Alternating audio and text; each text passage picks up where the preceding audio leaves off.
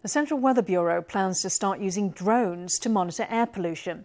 It's teamed up with National Central University to trial the use of drones to measure pollution high up in the atmosphere.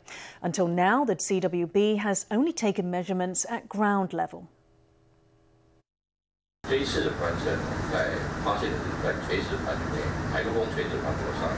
This time around, we monitored winds on land and sea vertically for 48 continuous hours. We discovered that the sea breeze was bringing pollutants inland. The main thing about drones is they allow us to study vertical profiles, quite a rare thing in the past. Drone monitoring can really bring considerable improvements in terms of time and space.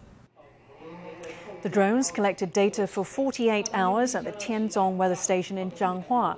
According to its data, air quality on the west coast is affected by pollutants swept in from the sea. The CWB plans to expand the use of drones to all its weather stations within 4 years to have a comprehensive monitoring network.